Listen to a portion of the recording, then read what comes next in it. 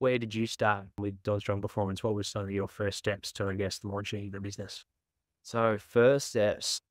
So I did go out and get my Cert for 4 as a 19-year-old. Did the personal training just at a local gym for a short stint. Then after that, decided I wanted to go into the degree, but I also actually did the massage course and got back into working with teams as a sports trainer. Right. And yeah, because I was actually tossing up between where I was going to try and go become physio, and I felt like the massage and the sports training program made it up with that. And then throughout my massage course, I was kind of thinking that I found out that basically strength and conditioning coaches have a really big part to play in return to play, like yourself, these, and also, yeah, the rehab kind of side of things, working with other allied health professionals. You mentioned Nathan Harris at the start, and for me, he was massive because I probably wouldn't have a career without him. He found me sports training at Eric Football Club and, doing the massage and rub downs there and all the taping. Yep. And he was the development coach. And he was like, see you doing this at the moment, but what do you actually want to do? Because I'm sure this isn't where you want to end up. And I was like, yeah, well, fine enough. Yeah, I got my first gig with, I think, Metro championships we had. That was, it was Taste of Demons.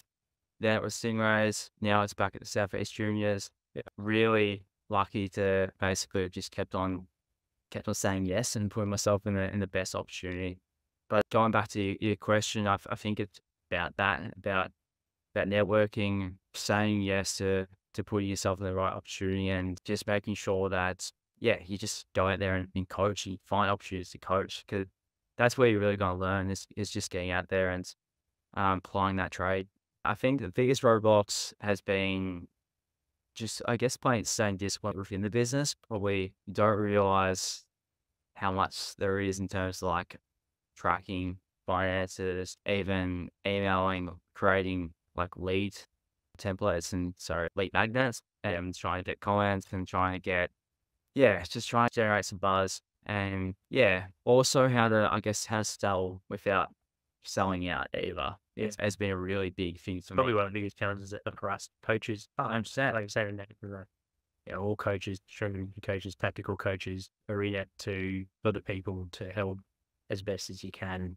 Where first, probably our association with salesmen is that it's cheesy, but ultimately, for us to make the biggest impact with people that we truly believe we can help, they need to be able to be sold onto the program. What's the hardest phase, do you think, for a coach to set up of those three? If we break it down to marketing, sales, and then the programming coach, where you spend the most of your time For a new business, just launching? Let's say maybe you're in it, you can either just launch the business and they're putting those systems in place, or perhaps they've been going for a year, but they haven't quite nailed their processes down. What's the hardest, and what do you think is the most effective from a revenue point of view? Ultimately, like you said, it's a business, got to make money. yeah. Well, I still think, obviously, delivering the service still probably needs to be paramount, and still making sure that that's probably Premium. that's premium. Yeah. Because especially, I spoke about the other day, I feel like the competition is definitely rising Oh, in the private sector in terms of delivering that service. So you want to make sure you're up to scratch on that, and then the rest of it comes. And what's good about, the marketing that I do so far has been, nothing's really been scripted. Most of my marketing that's actually gone off with Mitch has been me down at community level, just coaching yeah. and doing it's been almost like a vlog style, Yeah. which has been really easy for me. What have you found the biggest value from as a strength coach, whether it be from a lead sport point of view or for your own business? Yeah, so, and part of that as well, did that 30-day challenge, and that had a bit of a system around building those business foundations. By the time I got into that, I was lucky enough to have already done bits of it, but there was definitely some good reminders. I think YouTube was also on that as well, and that was something I did start up because of that. And the dashboard was just good for me to have a topic and have a resources that I can go back to. But like the things that are invaluable is probably the phone conversation, especially around, getting a job in pro sport and how to interview for a job in pro sport.